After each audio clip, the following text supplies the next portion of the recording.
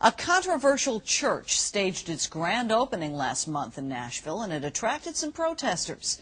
But nobody expected what happened at the new Church of Scientology.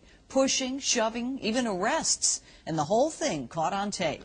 Now protesters say that tape is proof they were assaulted and bullied by overzealous security guards.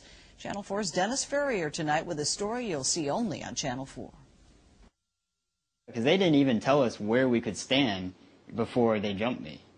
We will call him 44, a Middle Tennessee college student who doesn't want his name out there, not after what happened at Nashville's new Church of Scientology on 8th Avenue. 44 is in a group called Anonymous. They protest Scientology events. Look what happens on April 25th as they walk up 8th Avenue looking for a place to set up their protest.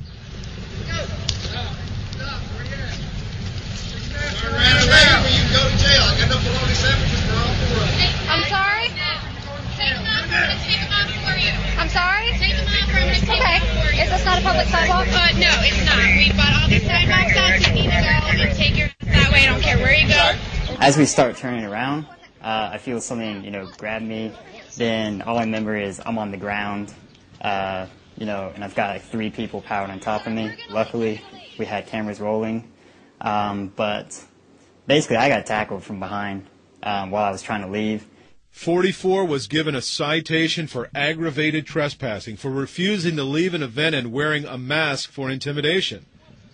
But 44 says it was the 3 off-duty Spring Hill security guards who assaulted him on public property, 400 yards from church property on the other side of the street.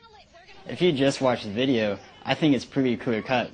We just basically turn around and then they tackle me. They give me no chance to leave my own. The Church of Scientology said they told security these are dangerous people.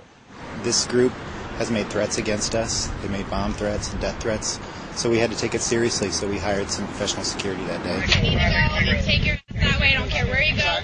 And we just trusted trusted their judgment.